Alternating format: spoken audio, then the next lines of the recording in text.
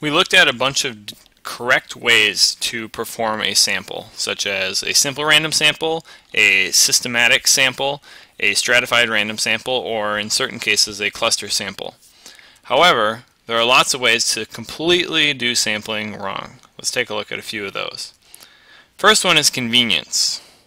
If you, for example, look on Facebook and decide, okay, I'm going to pick a random sample of people that I'm friends with on Facebook. Well, it turns out people you're friends with probably don't represent a lot of populations other than the population that you would call your friends. So if you're trying to study people in the 14 to 25-year-old group, my guess is that your Facebook friends are not going to represent a good cross-section of society. Or people around you. So you don't just have to go online, you could just look at the people sitting at your lunch table, ask them to take your survey. The problem with that is that their opinions, the opinions of your friends, are probably not going to represent the opinions of the entire school. Another way to do it wrong is to let people volunteer for your sample. So instead of only asking your friends, you could ask everyone and see who responds. A lot of times you'll see this on TV. So text to vote, that's something you'll see on American Idol or a lot of TV shows nowadays. Or go on Twitter and tweet at this hashtag if you want to vote this way. Whenever you let people volunteer to vote, the people who are most likely to be interested in whatever it is that you're talking about are most likely to vote. That's seen a lot of times also on radio call-in shows. If you ask people to call in with their opinions, only the most opinionated people, the people that tend to care the most, are the ones that are going to call in. And so you're going to get the extremes on either end. You're not going to get all the people in the middle who may not care as much. So whenever you're doing a survey, you can't just ask everyone and see who responds. You're far better off only asking a few people and being very persistent that they do respond to your survey. Hang with me for this one. This one's going to take a little bit to go through, but this diagram can clear up a lot of things about how your sampling can go bad. Imagine your entire population. So you've got this big bubble here. This is the population of interest. And for this survey, let's say it's students at one particular high school. Whenever you try to survey the entire population, there's some percentage of the population that's usually unreachable. We call that undercoverage. So if you were doing a phone survey, it might be people that have an unlisted phone number. You can't get them. Or if you were going door to door, it might be the people who are homeless, who don't have a house to knock on. Or if you're having people come by a store, it might be the wrong time of day. They don't shop at that time of day. If you're thinking about the example of a school, maybe kids are sick that day. So even if you wanted to ask the entire school, and you want to do a complete census, not even a sample, ask everyone, there are going to be some people that you're just not going to be able to get. And we call that undercoverage, whenever there are certain people that we just cannot reach. We don't even know about them. Of the rest of the population, sometimes we want to do a census, and that's where we ask all of the population members that we can get to. However, most of the time we say the population's too big or we don't need the entire population, so we're going to only do a sample. Some people are going to be selected. So let's say we do a simple random sample. We select randomly 100 people to be in our sample.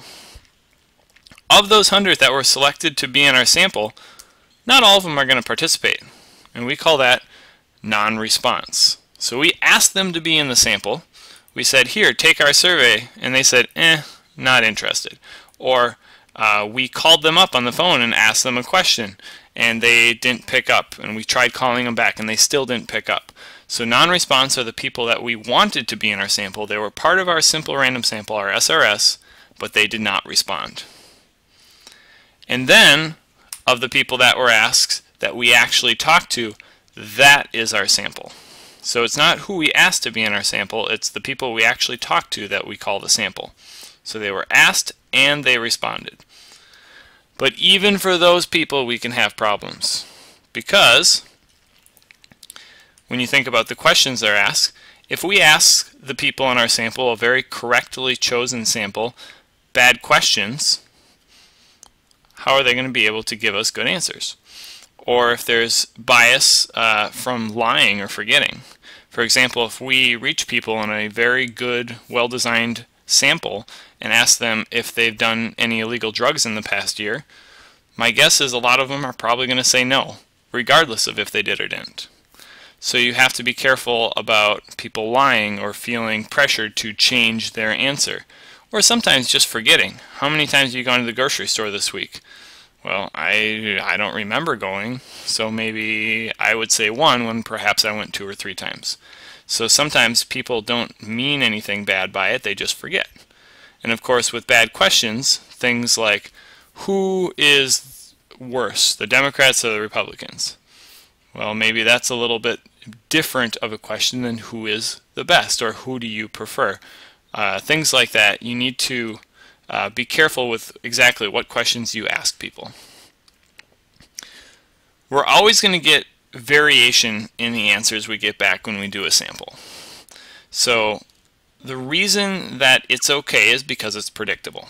For example, when we take a survey and we do a simple random sample, and we don't have a lot of that undercoverage that we talked about, we don't have a lot of non-response, most of the people we reach out are part of our sample, we're going to have some samples that are a little bit too low. They estimate the actual percentage of the population or the actual mean in the population too low. And some that are going to estimate too high. And then we're going to get some that are right on.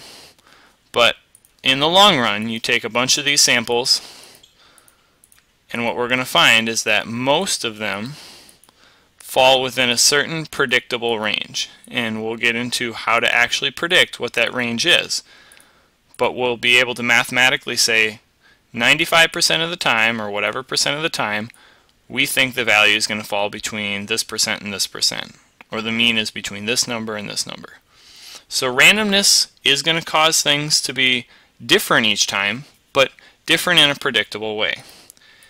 The place where we run into problems is when we have a bad survey, a poorly designed survey. We might not be able to account for that kind of randomness. For example, if we go back to that example of asking people about illegal drugs, the actual amount might be here, the actual average, but the amount that people report, because everyone's under-reporting, everyone's reporting it to be too low, our sample might suggest that it's down here. That has nothing to do with the randomness of sampling. All that has to do with is a poor question, or perhaps missing certain people in the population. So as long as your sample has problems because of randomness, we're not worried about it, because mathematics can help us figure out how wrong it's going to be.